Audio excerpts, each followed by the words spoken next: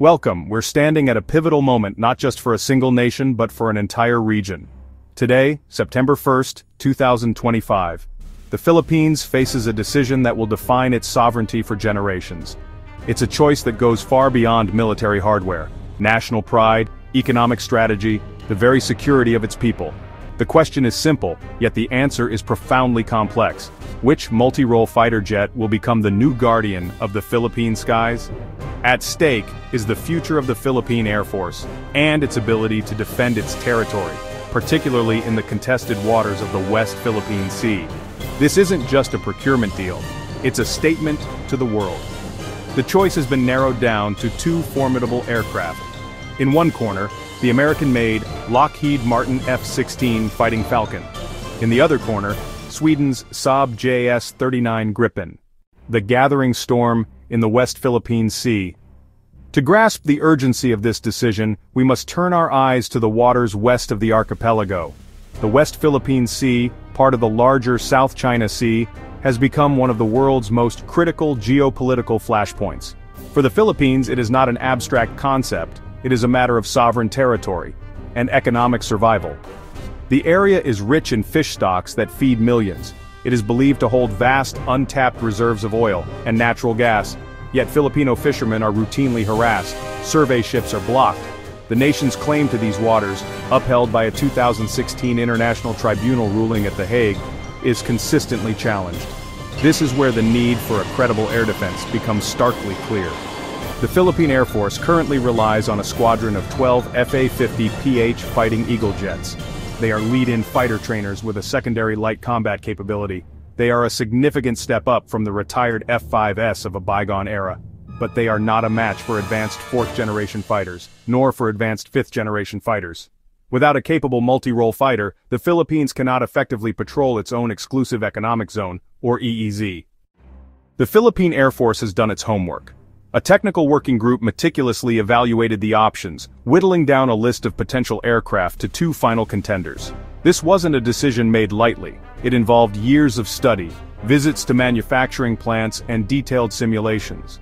The goal was to find an aircraft that met the demanding technical requirements for air-to-air missions and air-to-ground missions, while fitting the Philippines' budgetary constraints. The two jets that emerged represent two different philosophies of air power, each with a compelling case for the defense of the archipelago. Side-by-side silhouettes of the F-16 and Gripen with USA and Sweden flags. On one side stands the Lockheed Martin F-16 Fighting Falcon, specifically the latest Block 70/72 variant, the Viper. A modern descendant of a legendary design. With over 4,600 units produced, the F-16 is one of the most successful and widely operated fighters in history. On the other side is the Saab JS-39 Gripen, with the latest CD variant, or the more advanced EF variant. The F-16V Viper is the pinnacle of the F-16 lineage. While the airframe has been around for decades, the V variant is packed with 21st century technology. Its centerpiece is the Northrop Grumman AN APG-83 Scalable Agile Beam Radar, the SABR, an active electronically scanned array radar. This gives the pilot unprecedented situational awareness, allowing the jet to track and engage multiple targets with speed and precision. The radar tech traces back to systems in the F-22 Raptor and the F-35 Lightning II. For the Philippine Air Force, that's a quantum leap in sensors. The Viper package also includes a modernized cockpit. With a high-resolution center pedestal display, a new mission computer, and a high-capacity data bus. Those upgrades enable integration of advanced weapons like the AIM-120 AMRAAM, and a wide array of precision-guided munitions for ground attack. The F-16's strength is maturity and interoperability. 25 nations fly it, so the Philippines would join a huge user base, gaining shared training, knowledge, and a global logistics network. But there are drawbacks. It's more demanding on maintenance and operational costs than its Swedish rival. It needs pristine runways and significant ground support infrastructure. The engine, from General Electric or Pratt & Whitney, gives immense thrust but guzzles fuel. The Saab JS-39 Gripen presents a starkly different but equally compelling proposition. Designed with Sweden in mind, defending a large territory with a limited budget against a superior foe, it's a masterpiece of efficiency. Its key selling point is remarkably low operational cost. Saab says it's the lowest cost per flight hour among modern Western fighters. Figures often place Gripen C and D at $5,000 to $8,000 per hour, which is a fraction of the F-16S. That's a powerful argument for the budget-conscious Philippine Department of National Defense. The Gripen's design emphasizes affordability and operational flexibility. It can take off and land on short, 800-meter runways.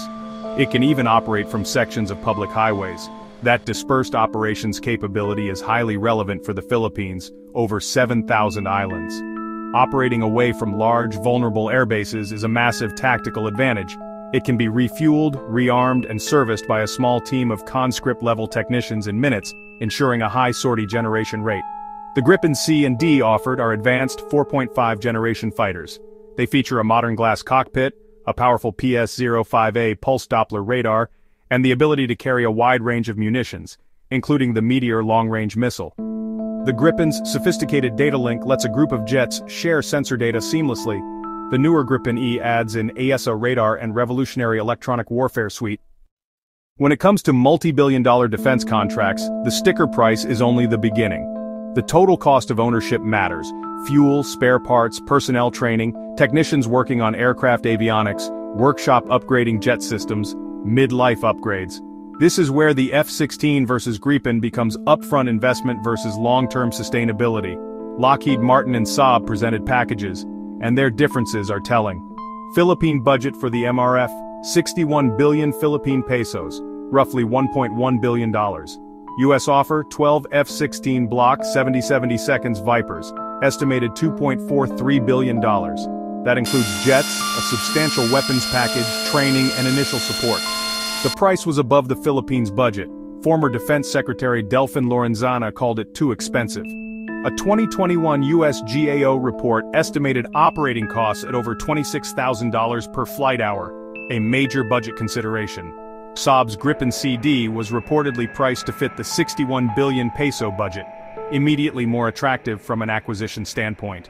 In the world of modern defense procurement, a country is not just buying a piece of hardware, it is buying a long-term strategic and industrial partnership. This is where the concept of offsets comes into play. Offsets are industrial compensation packages that the seller agrees to provide to the buyer's country, designed to offset the cost of the purchase by stimulating the local economy. They can include direct investments, technology transfers, licensed production, creating local jobs. For a developing nation like the Philippines, the quality of the offset package is often as important as the capability of the jet itself. The Swedish offer from Saab is famously built around a very aggressive and attractive offset program. Saab has a track record of offering 100% industrial return on its contracts. We can look to Brazil as a key example. When Brazil purchased 36 Gripen EF fighters, the deal included a massive technology transfer program. Saab has indicated a similar willingness to invest in the Philippines, promising to transfer knowledge and help build a domestic aerospace and defense industry, a prospect that aligns perfectly with the country's economic development goals. The American approach, typically conducted through the Foreign Military Sales Program, is different. The FMS process is a government-to-government transaction that prioritizes transparency, security, and interoperability over direct industrial offsets. The benefit is not in direct investment but in integration into the massive U.S. defense industrial ecosystem, proven upgrade paths, and vast supply chains. This presents a clear choice in priorities for Manila. Does it prioritize building its own indigenous defense industry from the ground up, or strengthening its strategic alliance with the United States? In matters of national security, time is a resource that cannot be recovered. The urgency in the West Philippine Sea makes delivery schedules critical. The Philippine Air Force needs jets fast to train pilots, develop doctrine, and establish a credible deterrent. Both Lockheed Martin and Saab have production lines running. Lockheed Martin's F-16 production line in Greenville is currently ramping up for a surge in demand. That creates a production backlog: Bahrain, Slovakia, Bulgaria, Taiwan. The United States can prioritize allies, but the Philippines would still wait its turn in a queue. Typical FMS timelines suggest 3 to 4 years minimum from contract signing to first delivery. Saab, on the other hand, says the Gripen CD could deliver first jets within 24 months. The Gripen CD is a mature production line. Saab's direct commercial sales approach allows more flexibility and can expedite delivery.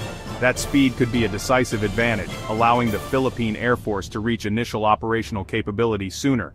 If the immediate threat perception is high, a faster delivery could tip the scales in the Gripen's favor. This timeline isn't just about the first jet's arrival, it's about the full squadron of 12 aircraft. A staggered delivery over many years can delay achievement of full operational capability. The ideal scenario is a compressed delivery schedule that lets the Air Force stand up its new squadron quickly. The Philippine Department of National Defense must weigh the F-16's longer wait against the Gripen's faster promise. We have journeyed through the intricate details of a decision that will echo for decades. The choice is between the F-16 Viper and the JS-39 Gripen. It is not merely a technical one. It is a profound strategic and economic deliberation. The F-16 offers the immense power of a proven platform, backed by the world's strongest military alliance. The Gripen offers a vision of modern, efficient, and independent air power. It promises a technologically advanced fighter at a fraction of the operational cost. Its rapid delivery timeline addresses immediate security concerns in the West Philippine Sea. Critically, the Swedish offer comes with the promise of genuine technology transfer and industrial development. A chance for the Philippines to not just buy a fighter, but to build a future for its own aerospace industry. The final decision, expected any day now, will be made by the leaders in Manila. It will be a reflection of their vision for the nation. There is no single right answer.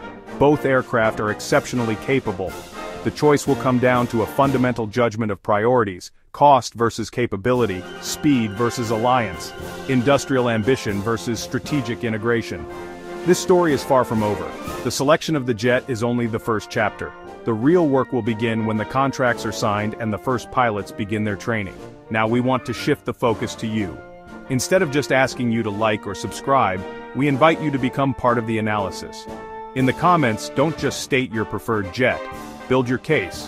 Which factors, cost, alliance, or technology, do you believe should be the absolute priority for the Philippines, and why?